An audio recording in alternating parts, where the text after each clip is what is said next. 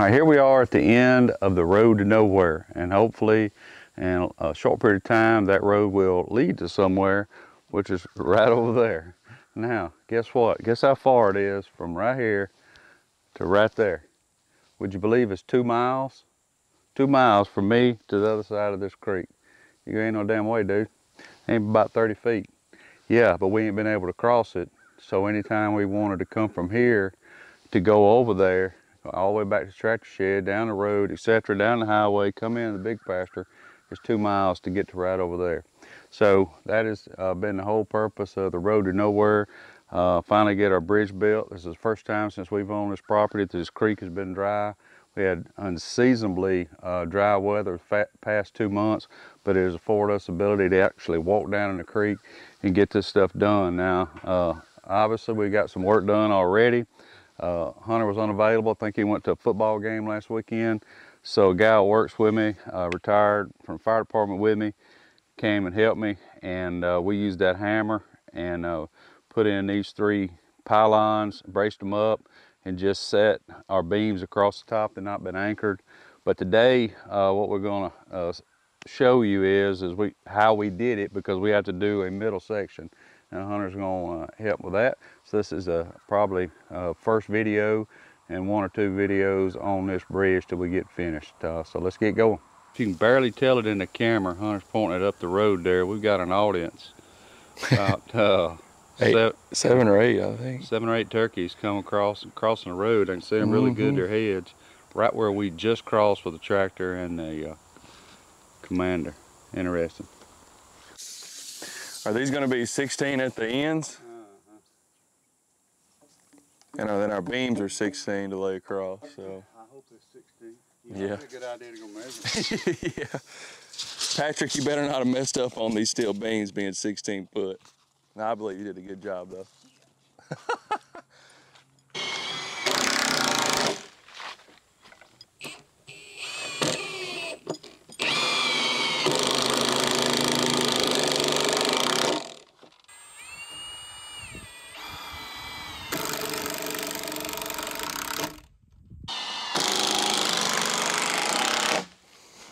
All right, so we secured our beams. Now, people love to pick stuff apart on YouTube, and this is our first side me and Eddie was doing. We got off on the first one, that's why it looks a little off. But we're gonna take care of it here in the center. Hunter's marking us off. He is center to center of the present pylon, 7'2", and we got them spaced out 8 foot apart. So we're fixing to set the pylons up and get to hammering.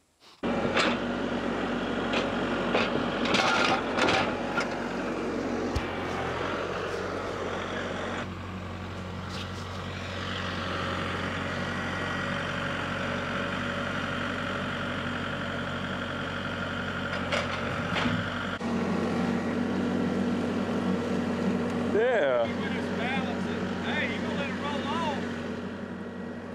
I think I can push it over if it's balanced.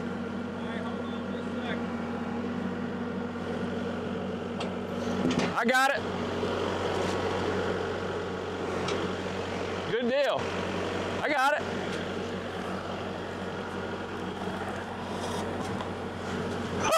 Right on the hole too. That was easier than I thought. Cool.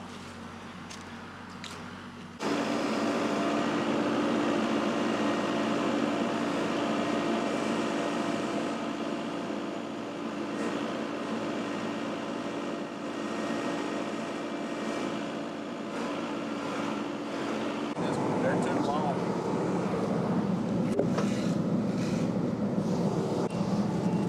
No, I need a, yeah.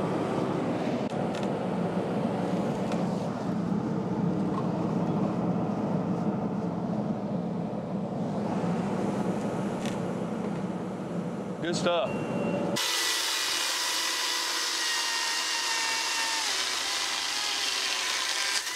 I like this.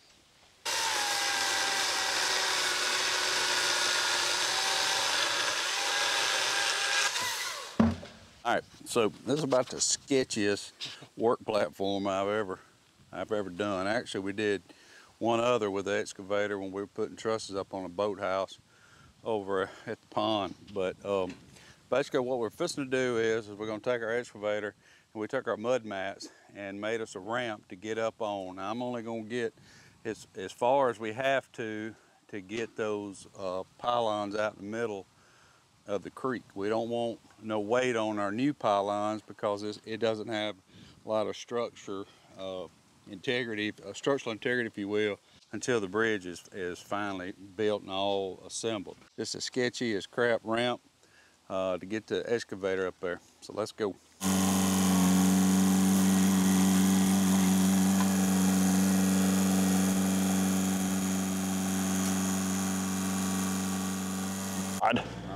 This one's heavier. Any help?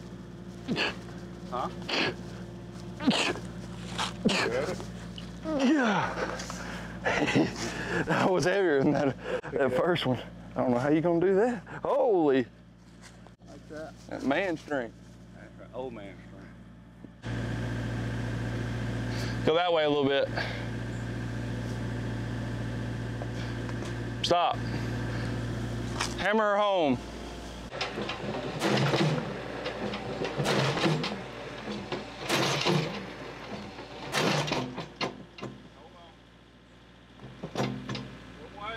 Just pull it backwards. Okay, hit it, hit it, hit it.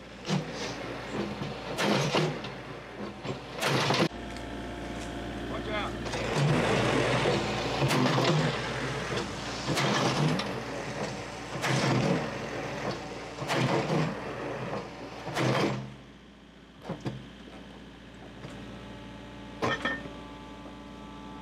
Good?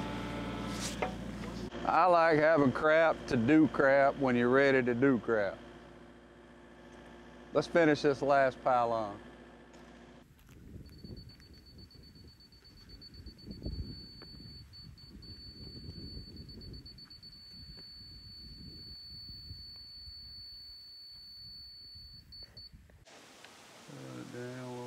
I'll do it. You just hold it. This don't even look right, but it says it is. It is.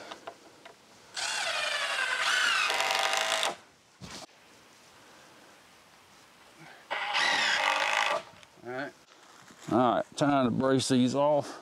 We were sitting here earlier when we got started. There were turkeys up here. And then a minute ago, a buck come across.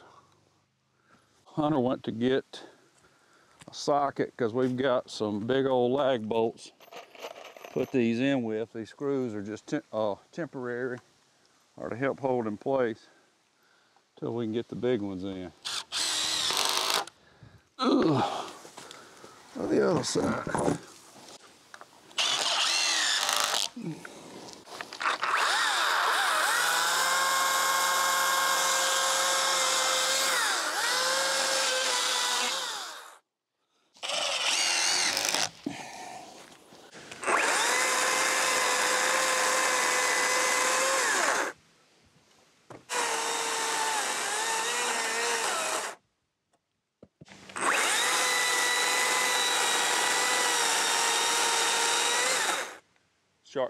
Sharp saw.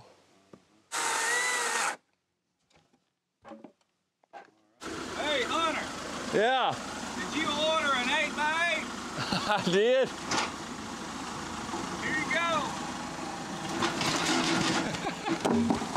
Hey, that's a redneck Amazon Prime right there. That's right. Let's see. How you want to do this? Pick it up.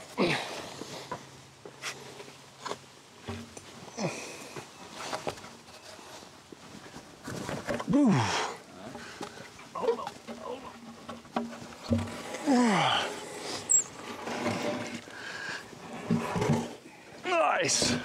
I got it. You say you do.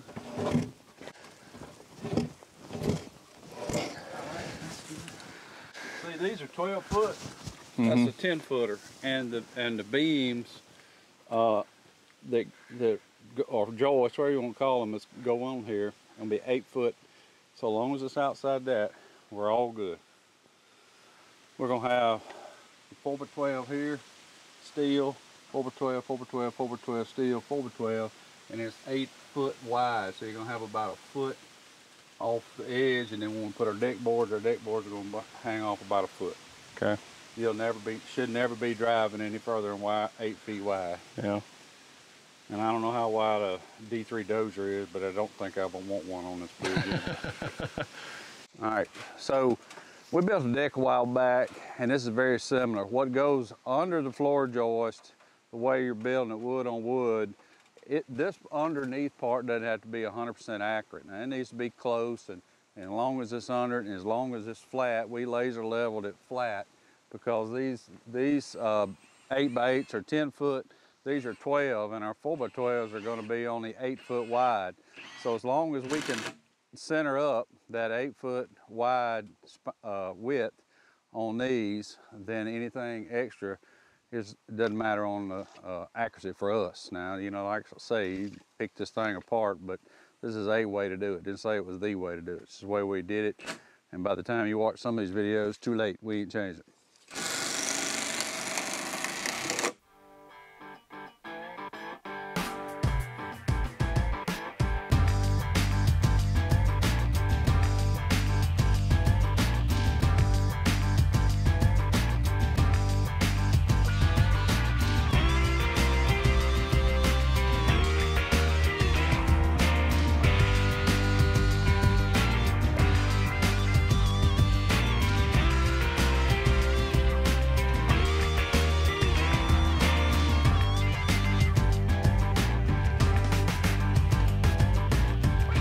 All right, so you saw us using our rotating grapple. It's actually a log grapple that we got on our rickety ramp, and it's gone, and we got our beam set up.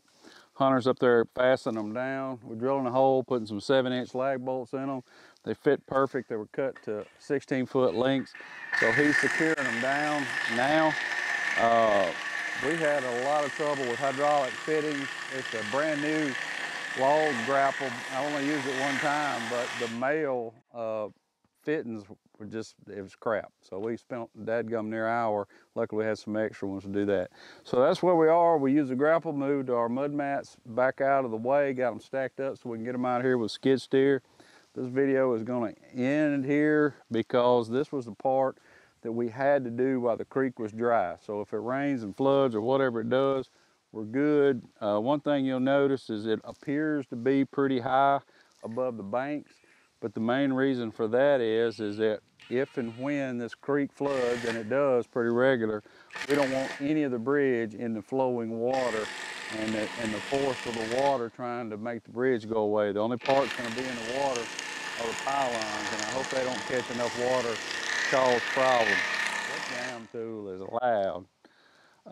So we're finishing this up. Hope you enjoyed it. We've headed back to the duck hole to get to a stopping point on that. Check us out up there on the duck hole again.